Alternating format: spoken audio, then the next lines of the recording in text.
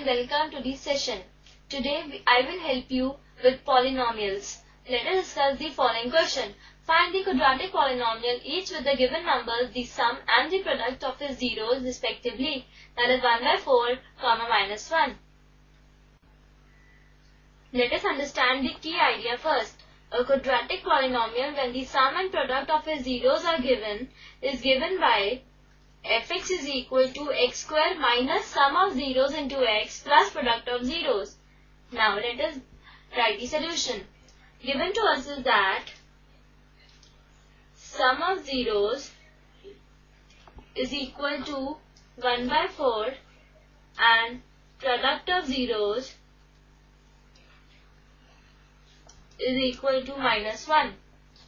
Therefore, by key idea, now let us frame our polynomial. We get f of x is equal to k into x square as it is minus sum of the zeros, which is 1 by 4. Therefore, 1 by 4 into x plus product of the zero, which is minus 1. Now solving the equation, we get k into 4x square minus x minus 4 whole divided by 4. Now this 4 gets cancelled by this constant if we take this k as 4 to satisfy our given condition, the sum of zeros and the product of zeros. Therefore, we get our required polynomial as